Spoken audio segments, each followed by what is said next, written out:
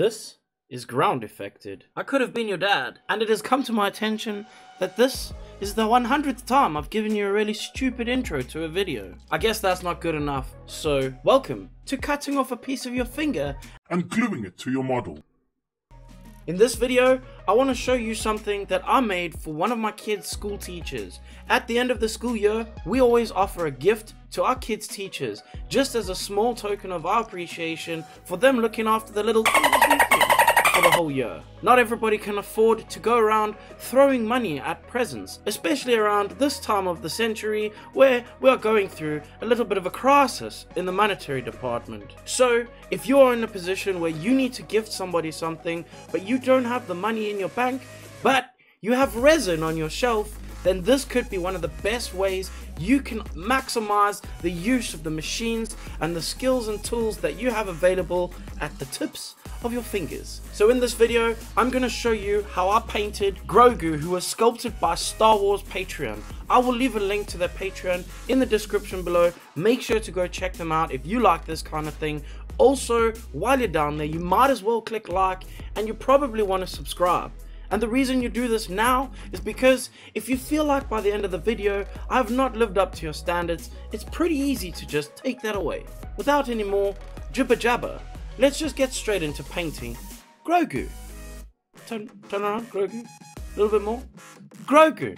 So this is a little bit of a weird one. I started off with this specific model, giving it a base coat of a silver primer. That is kind of weird. It's not what I usually do, but for this case it definitely helped save a little bit of time rather than painting a black primer and then silver over the top of that. I just sprayed this with a usual spray can and it worked out pretty well. The coverage is great and it holds very nicely onto the model. I then painted a wash from the bottom of that just to stain it and give it a little bit of aging so that it doesn't look brand new like it was made today.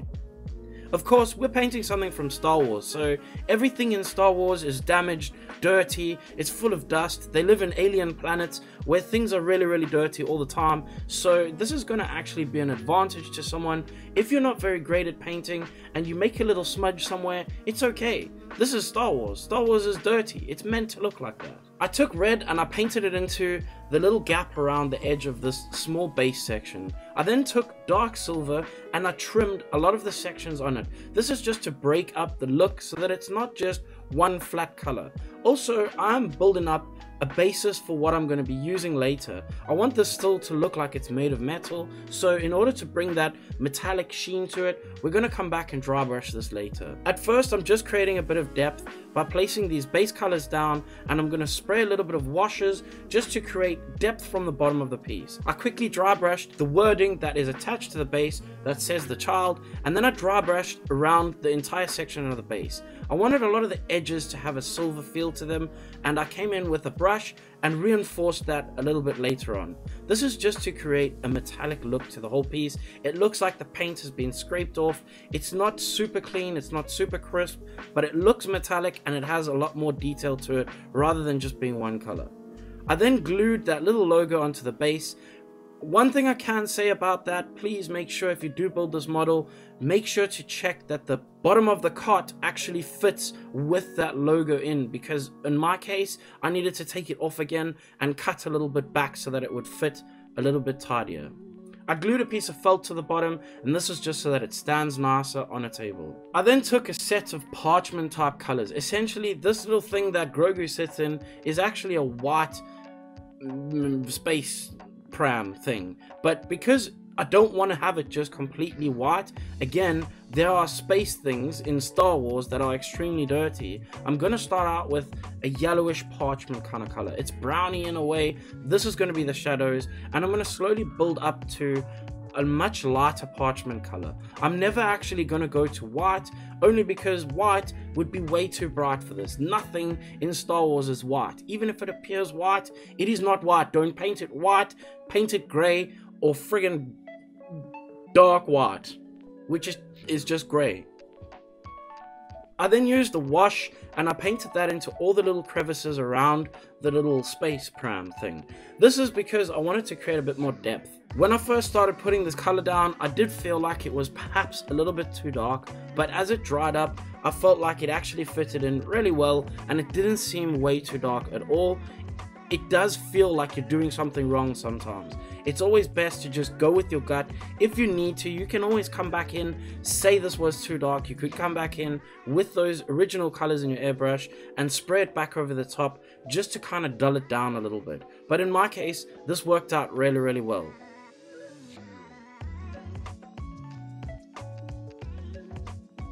I then used red to paint the blanket that Grogu sits on.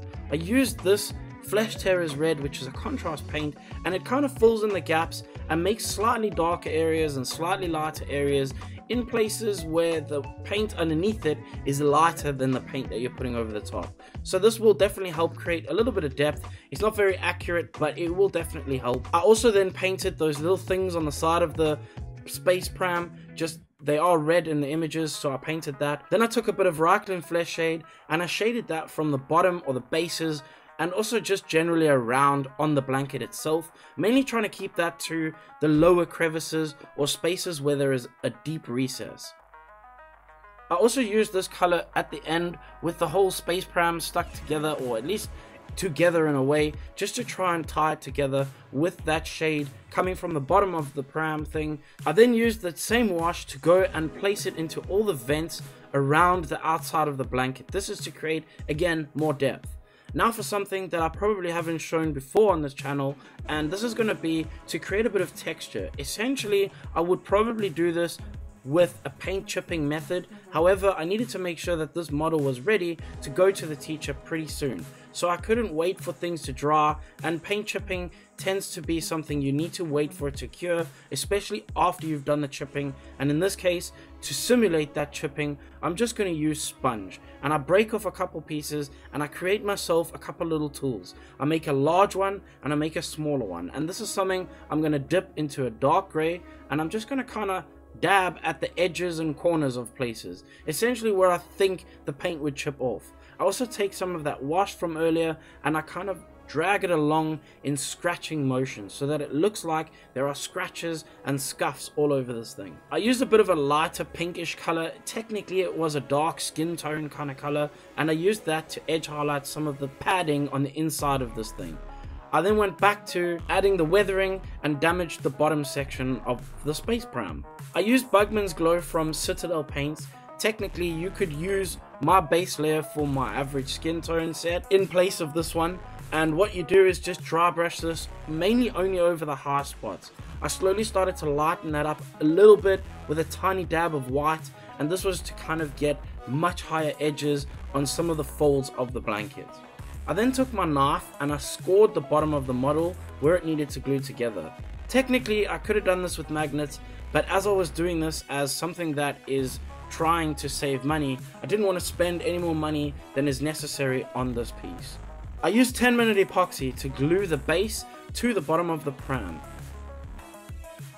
I moved the parts around a little bit just to kind of smoosh up that epoxy and make sure that it's got a good grip on it. Once everything had settled, I gave it a solid clear coat with a matte spray varnish out of a spray can. Unfortunately, that is too bright and shiny for me, so in order to dull some of that down, particularly on the blanket section, I'm going to paint this matte varnish over the top of it because I know that it dries very, very matte. Now to start on Grogu, I'm going to start with a darker brown. This is going to be sort of a mid-tone brown where I'm going to paint this over carefully but not too carefully. I want to still keep some of the black that is in there underneath it just to create a little bit more depth rather than just paint it one solid color. I then went a little bit brighter, a slightly yellower brown, and I sprayed that from the top to create my highlights. I then used a dark brown wash to spray from the bottom just to catch all the overhangs and every section underneath his armpits, around the section where his shirt folds and things like that, just to make sure that I created a bit more depth. Now to dry brush some of those great textures in. After I've dry brushed, I find it looks a little bit chalky, so I'll come back and I will spray a wash over the top of that again, which will soften some of that chalkiness down. I then needed to paint the little cuffs and the section around his neck They are a much lighter parchment color, and I painted this one color on its own. Because the paint itself is quite a thin paint, I am using airbrush paints here. It doesn't cover perfectly, but this is good because it gives a little bit of depth where it is darker already in the shadows and a little bit lighter in the highlights from the previous coats. For Grogu's skin, I painted with a greeny bluish kind of yellow. I needed to start out with a good base tone that matched his skin tone, and I painted all the skin tones with this. In certain places I needed to give it 2 coats, but I made sure that this was one solid coat before moving on to the next step. Whilst I was there, I also painted the dark silver on the weird ball thing that he seems to be carrying.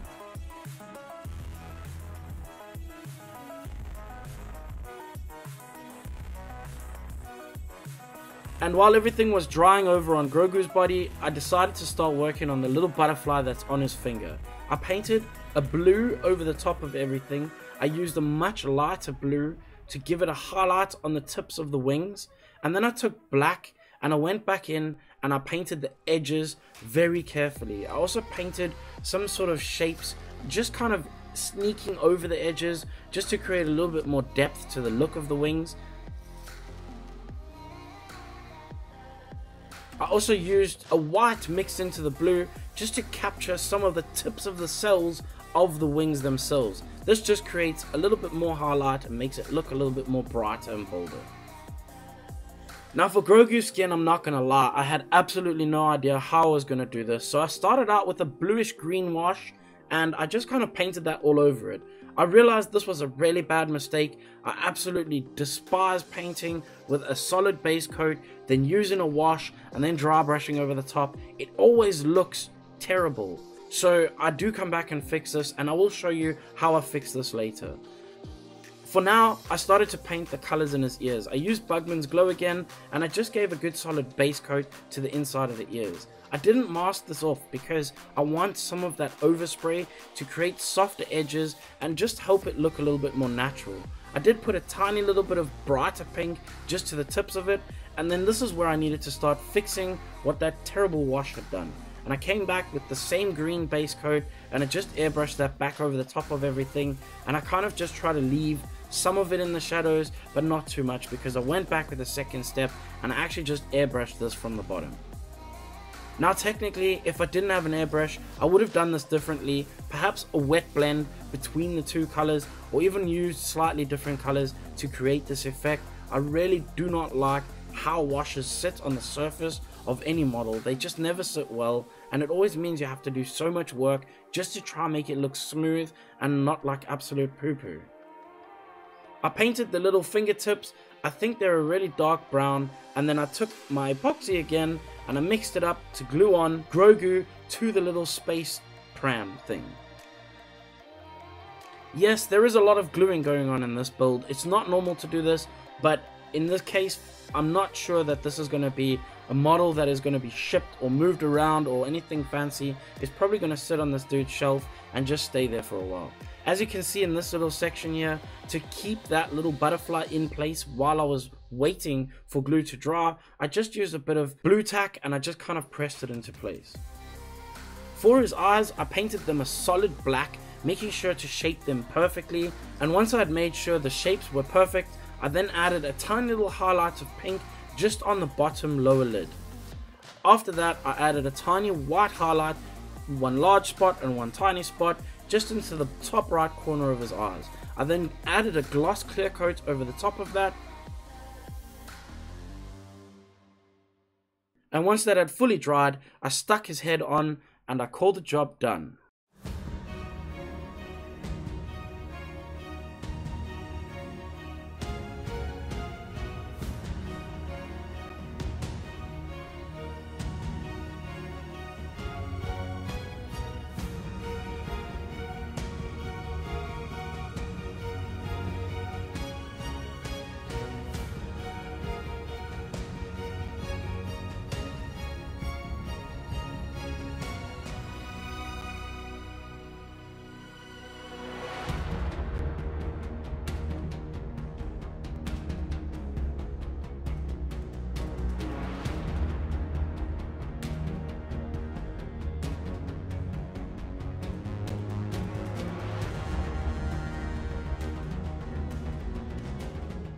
Hopefully you learned something in this video that may help with your own printing or painting in the future. And of course, we are at the time of the video where I need to say a special thank you to those that support my channel, and that is my Patreons. And this last week, we got a couple new Patreons who I would like to thank personally for joining up and helping to keep these lights blinding marbles. Daniel Rousseau, Dark Ninja, Justin M. Thank you, my dudes. It is because of you guys that the retinas and marbles will probably be burned forever and ever. Now, of course, that's not the only way you can support the channel. If you would like to support me and make sure that my videos get seen by many more people and help facilitate the total takeover of YouTube by Groundeffected, then perhaps you want to consider leaving some words in the little box at the bottom of this video. It's a space where YouTube allows you to leave your words and express your opinions. In order to support even further, you can click on the next video that is suggested at the end of this one. And if there was anything in this video you didn't like, that is not my fault, I cannot help that.